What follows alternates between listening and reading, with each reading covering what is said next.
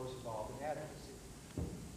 In 1975, Tersh Boasberg, a Washington attorney and head of a fledgling new historic preservation organization, Preservation Action, hired Nellie to be its president, and immediately Preservation Action became a key factor of preservation legislation. In 1976, Nellie and a network of citizen activists helped convince key members of Congress to add the first federal tax incentives for historic preservation to legislation that year. 4 years later, Preservation Action and its allies lobbied successfully to get Congress to pass the first major amendments to the National Historic Preservation Act. A year later, under President Reagan, she was in the thick of discussions that resulted in a 25% federal income tax credit for the rehabilitation of historic commercial buildings that has resulted in over $25 billion in private investment since the 1970s.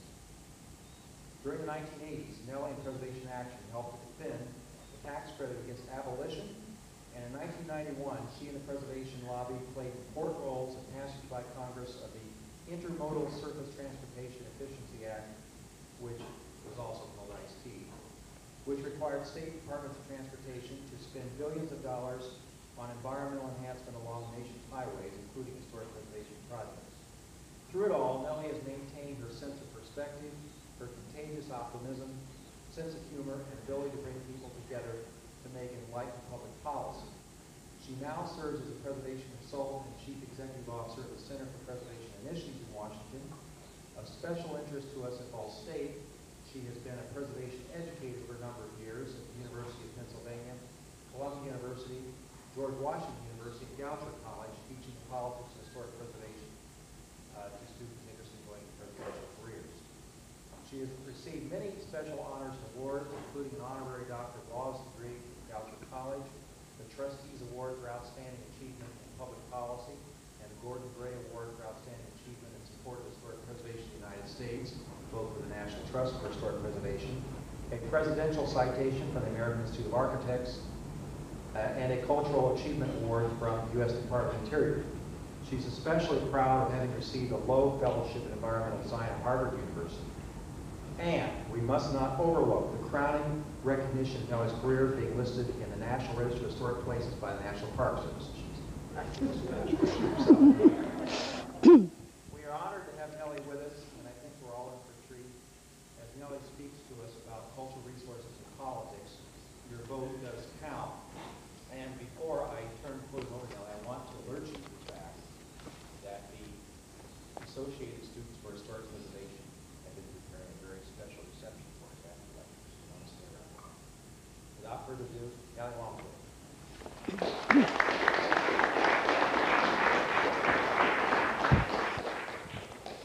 Well, I guess you know how old I am, because you can't do all those things and still be young and whatever. But anyway, I am.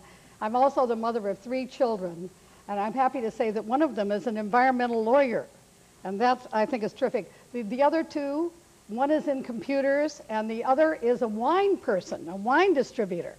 So I think I've got it made with wine, computers, and law, particularly environmental law. But anyway, I'm extremely honored to have this invitation to speak to you all on my favorite subject, which is historic preservation and politics. I will share with you 26 years of effort to educate the Congress of the United States and federal agencies that preservation is good for America, and it deserves their support. It's been a road traveled with many obstacles, most of which have eventually been overcome. It is a road not traveled alone, but one that has involved constituents throughout our nation, including many from the Hoosier State. It starts with a phone call from me and an interview. As Jim mentioned, Preservation Action was an idea that needed implementation. The idea, a grassroots lobby for historic preservation that would lobby the United States Congress for changes in law that would make our law policy more conducive for rehabilitation of historic structures. I was enthusiastic, but I had a huge learning curve. I really had to learn about preservation needs, and I had to work and learn the legislative process. Preservation action, or preservation needs at that time were very simple. This is 1976. Tax laws favored new construction and had to be changed. I really became impassioned when I learned that the Stock Exchange building in Chicago, a Louis Sullivan building, was demolished for an end-of-the-year tax write-off. It was a fabulous building. In fact, it was so fabulous that the trading room has been recreated in the Art Institute of Chicago. And the arch is in the sculpture garden.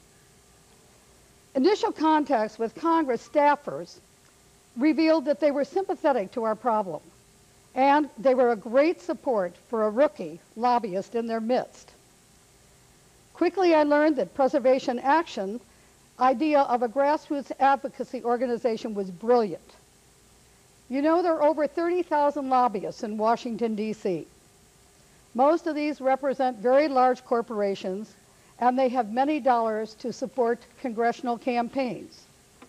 Quickly, I realized that Preservation Action didn't fit that profile.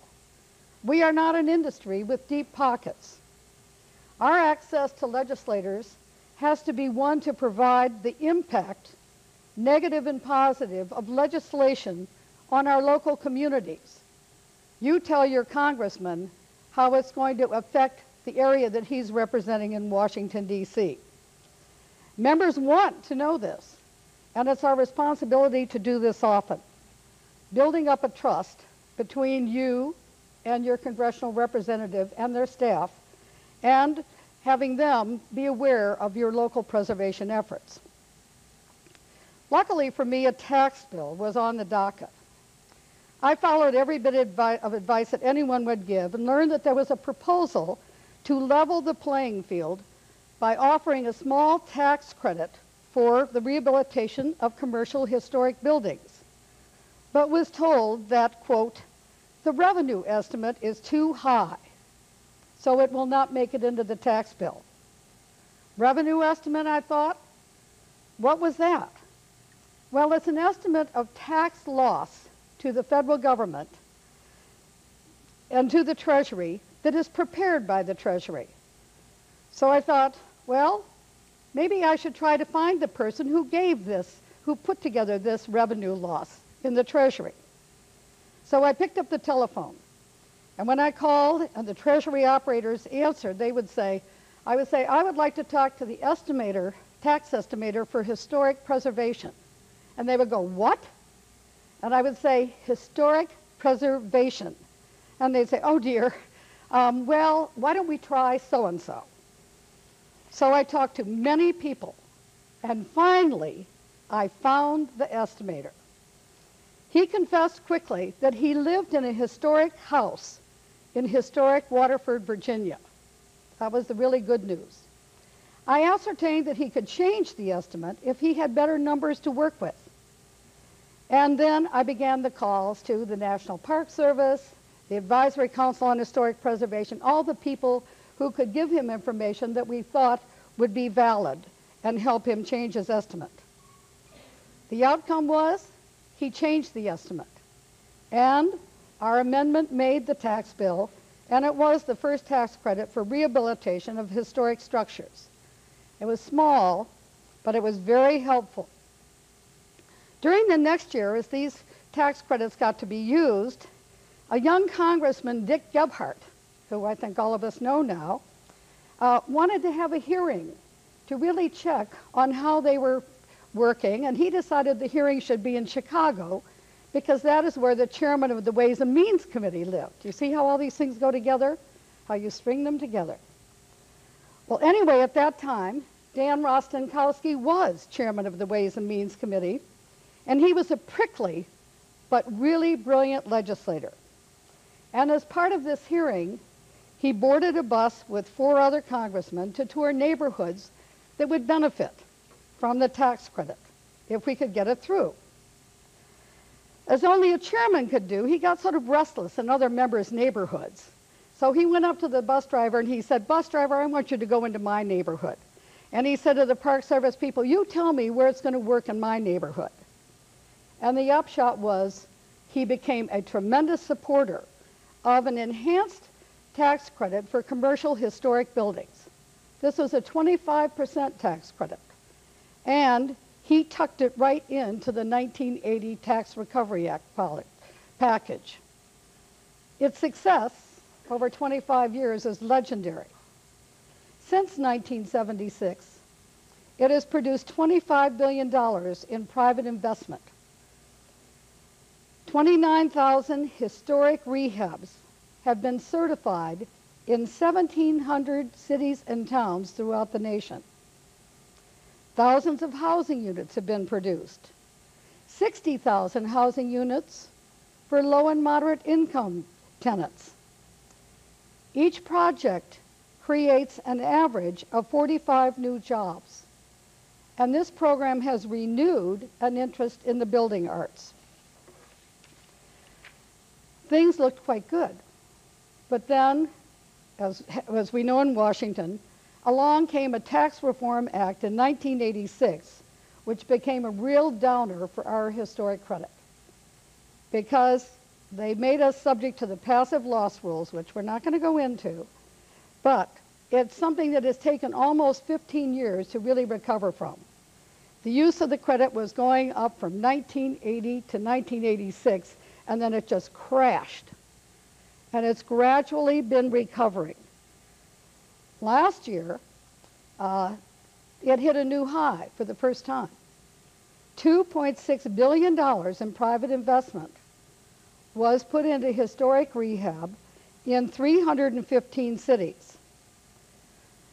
12,800 housing units were created, of which 2,900 were for low and moderate income families.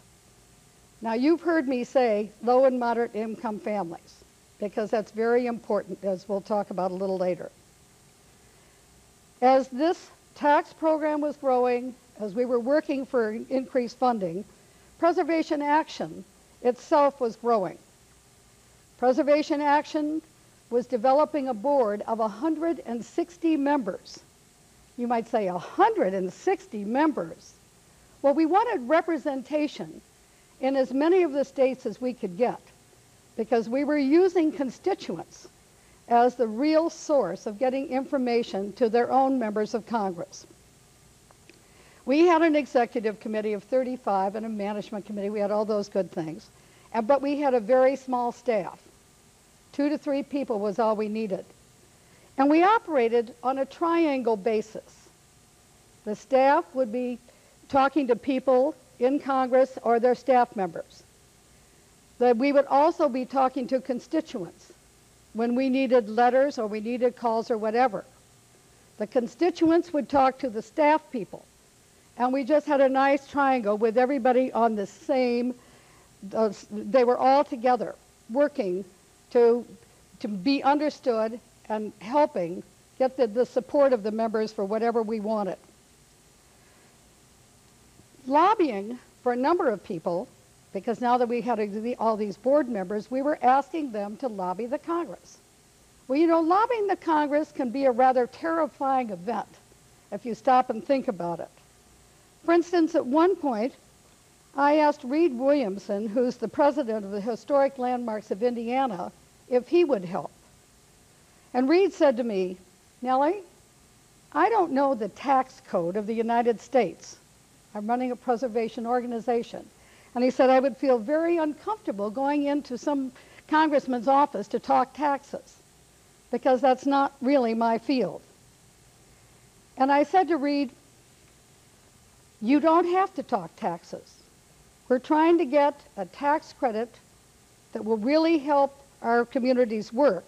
And I think if you go take a map of Indianapolis into the office, at this time it was Representative Andy Jacobs, you might be able to show him where this credit would work."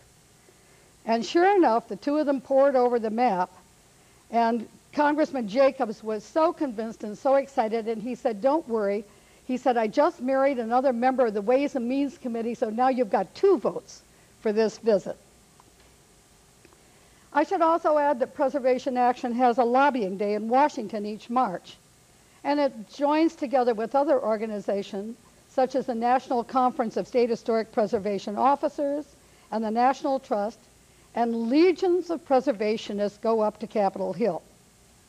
It's fun, it's exciting, and everyone is prepared with issue papers and talking points. But as the historic preservation program has grown, the law has also changed to reflect this. And there have been amendments to the law in 1980, in 1992, and 1999.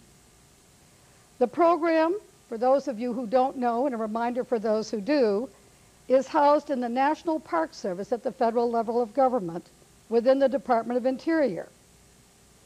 The Park Service is ably assisted by the state historic preservation offices, of which there is one in every state, district, and territory.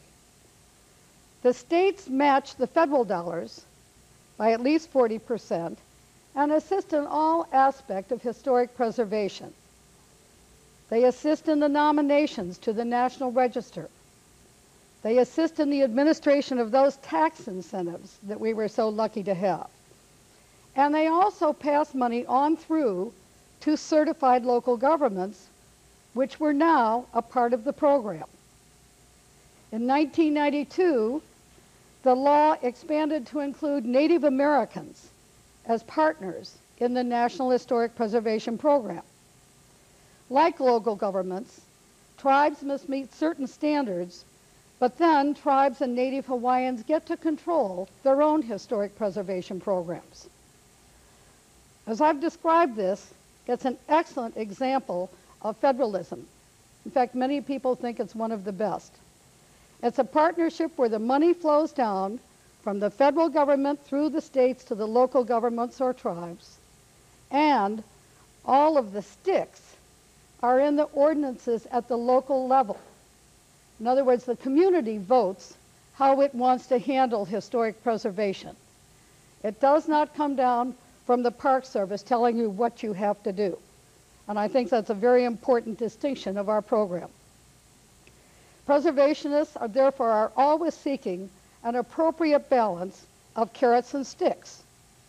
And like a scale, knowing that an incentive must be available to offset the regulations that may go with doing a certified rehabilitation. But let's get back to lobbying in the Congress and problems that needed attention. Let's go back to before many of you were even born. Let's go back to the 60s and 70s when urban renewal came in and destroyed vast areas of city from coast to coast. This was further exacerbated by our transportation policy that created the interstate highway system.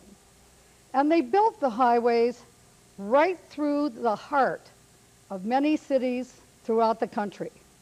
I don't know if any of you have ever taken 95 from New York up to New England, but it's really pathetic how you find one half of towns like New London and New Bedford on one side of this huge, wide highway, and the heart just removed. Preservationists watched as the Pennsylvania Railroad station in New York City was demolished and became a pile of rubble. And on top of the rubble were broken, magnificent Beaux-Arts statues. That wonderful building gave way to one of the most insignificant structures you can ever see. And that still remains a bane on the landscape of New York City and their efforts to get rid of it. Efforts to demolish Grand Central Station, also at this time, were stopped by the Supreme Court of our country. And now, as you may know, one of the most exciting places to be in New York City is in the restoration of that Grand Central Station. Many organizations shared a belief that our transportation policy needed major reform, that the opposition to reform had deep pockets. That included the concrete industry, truckers, and states who wanted decision-making in their own departments of transportation with lots of money flowing down from the federal government.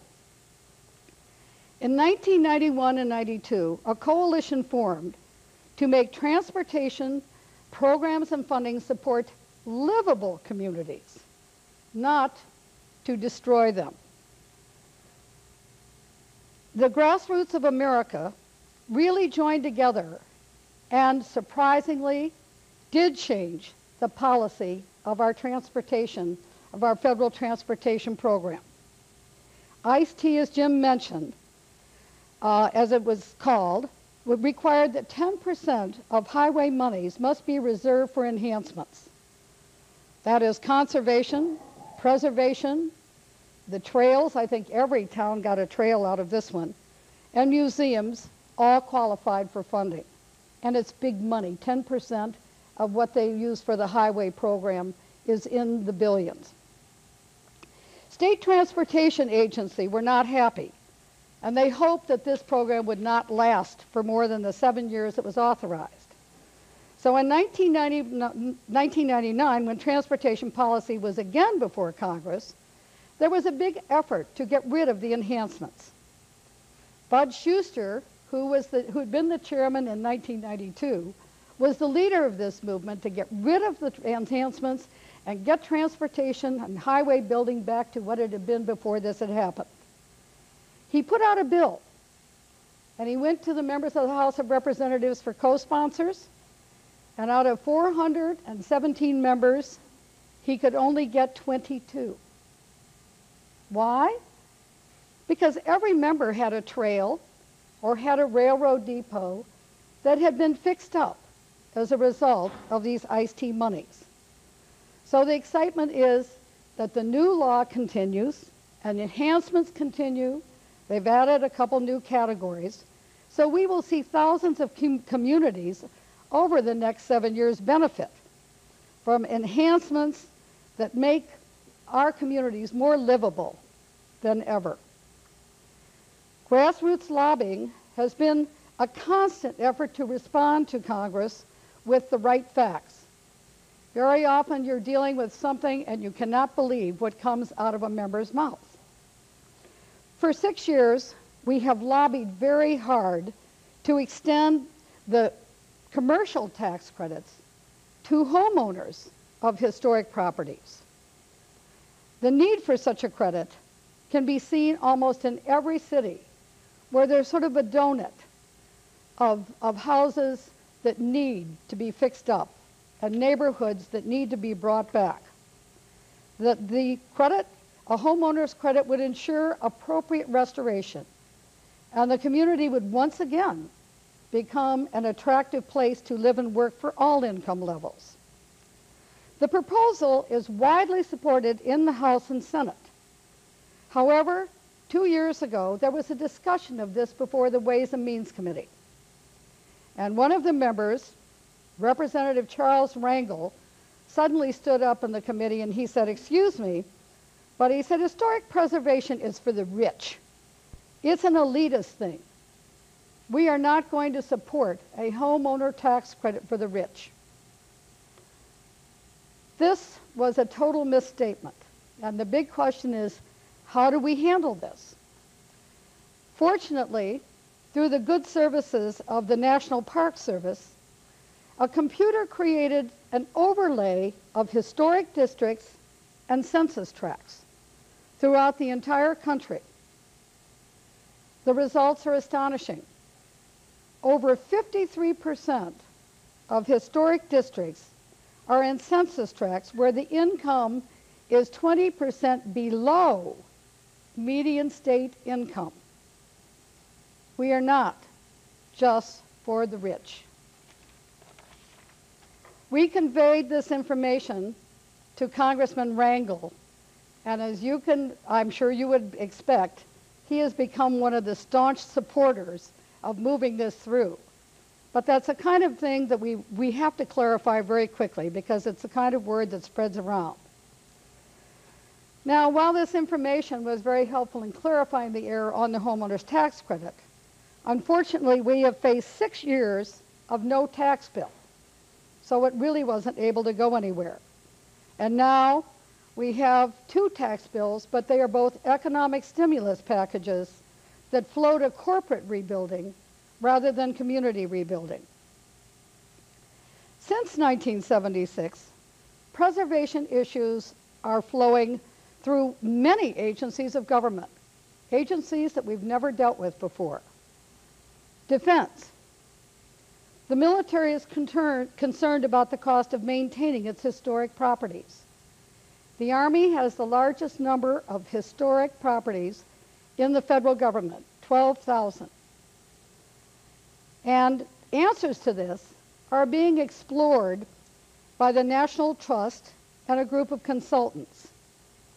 Historic military properties are an asset, but they will require some policy changes within the military as well as some legislative changes to bring the private sector in to help not only the military, but also to help themselves and make these things and make this housing come alive without spending defense dollars on housing.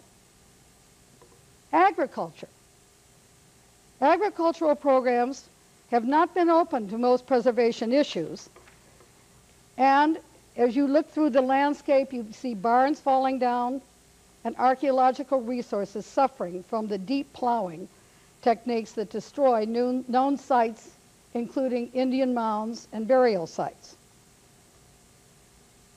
Change may be coming, however, because the Farm Bill is now being considered by Congress, and in the Senate version, there are two provisions that are very interesting.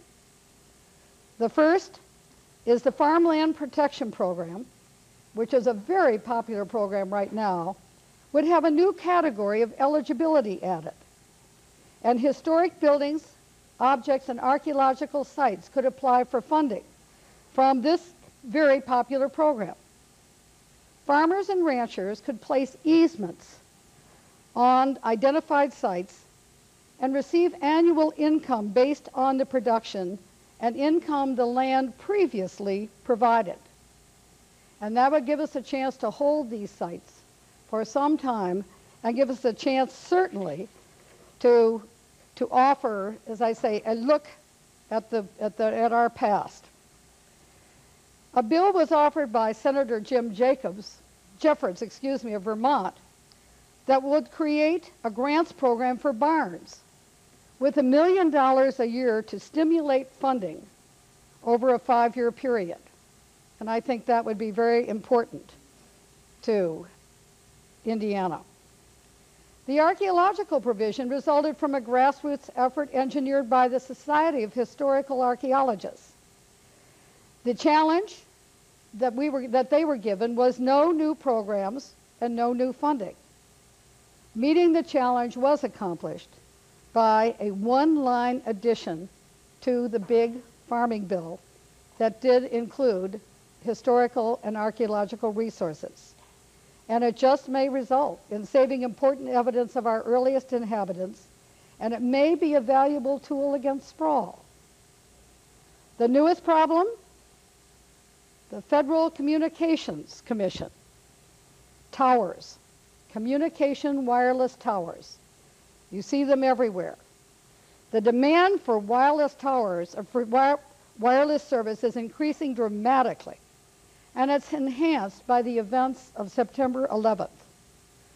Fortunately, the Historic Preservation Law requires agencies to take preservation into consideration as a condition for siting projects using federal funds. Now, under this provision, the Federal Communications cannot put their equipment on a tower that has not been approved by the State Historic Preservation Office. So the tower building industry is a private industry. It's not affected by this law. But if they avoid the historic preservation process, they don't get anything hung on their towers, and it means they are not going to make any money. The demand for wireless service, however, does cry for an expedited process on the other hand. A working group has been assembled, including industry, a federal agency, and preservation interest, including the state preservation officers. It's a slow process, but with 50 individual state programs, headway is being made to accommodate all interests. And hopefully we will have no more towers being placed on Indian mounds as happened in the past.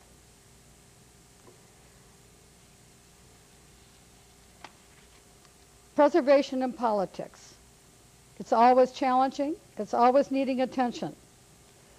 Decisions made in Congress, the State House, and the City Council can protect our valued history or destroy it. Grassroots advocacy can tip the balance, not with money, but with common sense political facts. What's the case for historic preservation? Here's the case. Historic preservation saves buildings, $29,000 under that tax credit. It builds partnerships between developers, preservationists, federal, state, and local agencies. And it promotes sound preservation practices. Historic preservation generates capital investment from the private sector, $25 billion through the tax program alone. It creates jobs. Each job or each preservation rehabilitation project creates an average of 40 jobs. It invites heritage tourism. It stimulates community renewal, Main Street renewal, center city office buildings, and it reuses existing infrastructure. No new sewers, no new schools. It provides affordable housing. It promotes stability. It increases property values. And it builds community pride. One last political insight, one of my favorites. President and Mrs. Clinton became very concerned about the funding needs of some of our most valued historic landmarks. To meet this need, they created the Save America's Treasures program, and they convinced Congress to funnel $30 million into the program, which would be matched at least 1-to-1. And they did this for over a 2-year period, which would mean that there would be $60 million going into the program. $60 million that would be leveraged to $120 million. And many places that you know have received this money, from the Statue of Liberty to Montpelier to the York, Pennsylvania Farmers Market, which is an old Amish market. When President Bush began his budget request, the first program he eliminated was the Save America's Treasures. We always expect that when a new party comes in, they don't want to be associated with programs that were started by the former president. However, but anyway, we saw this, that it was eliminated in his February budget blueprint. And he spelled it out very clearly, that the program would cease to function.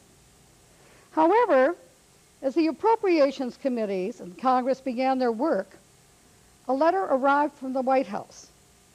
And it said, please continue the Save American Treasures program at $30 million for fiscal year '02. We don't know exactly how it happened.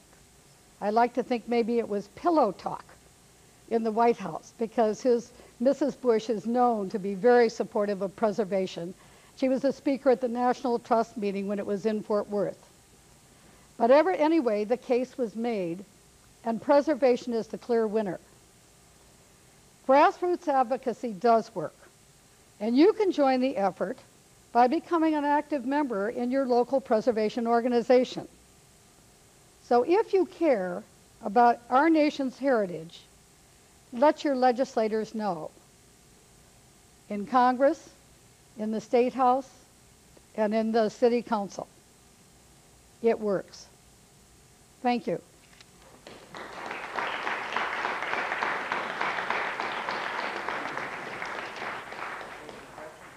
Would anyone like to ask any questions? Yes.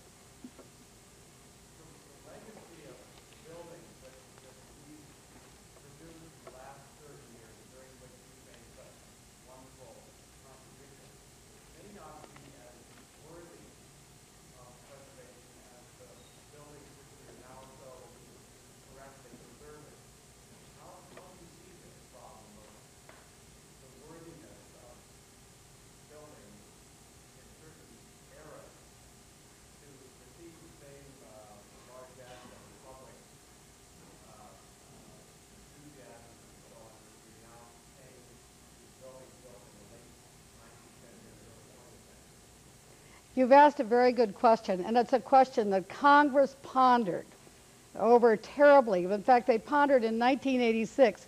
They kept saying, we don't want any shopping malls to be getting money and having it called historic preservation.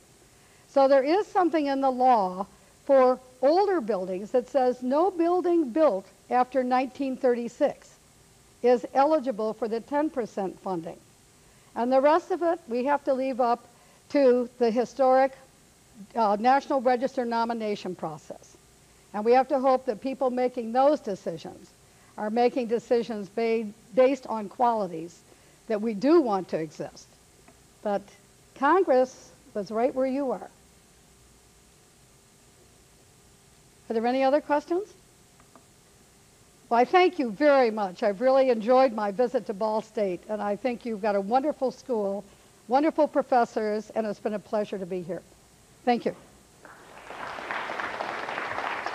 hope everyone has a much better grasp of how legislation happens and how the lobbying process can work. And Ellie's been responsible for a lot of the important preservation legislation that's taken place the last 25 years across. Now, there's an opportunity for you to meet and greet Nellie. She has some very interesting stories to tell about some very prominent politicians she's known